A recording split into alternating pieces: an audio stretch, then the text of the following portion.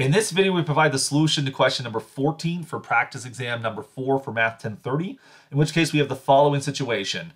A local street vendor asks his customer if she would like to play a game of chance. The vendor has a jar filled with 100 marbles. Of the 100 marbles, 90 are colored black, while 10 are colored red. The vendor says that he will reach in and pick a marble at random. If the marble is black, then the street vendor will pay the customer $1. But if the marble is red, then the customer will pay the street vendor $5. The picked marble is replaced after the game, that is, you put it back in.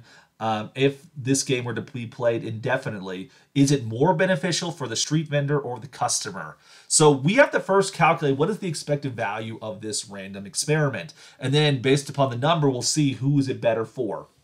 So if X is our random variable, then we want to look for the expected value of this random variable. So the random variable is you're going to draw.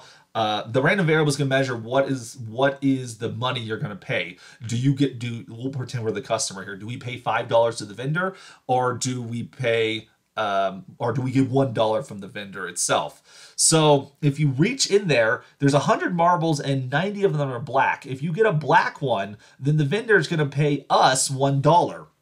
So there's a 90% chance that you're going to get a black marble there, in which case you would then earn $1 in that situation. All right. And then if you draw a red one, right? Red one there. There's 10 red marbles out of 100, so there's a 10% chance of drawing a red one. But in that case, you have to pay $5 like so.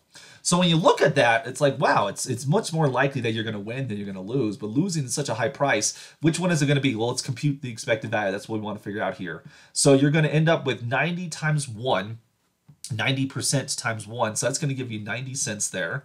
We'll put a dollar sign.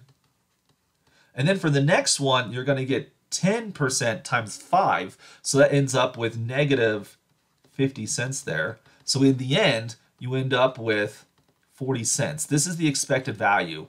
So what this tells us is that if you were to play this game over and over and over and over again, then you would expect to, on average, earn 40 cents each time you play this game. So this means that the customer expects to gain 40 cents for each game she plays.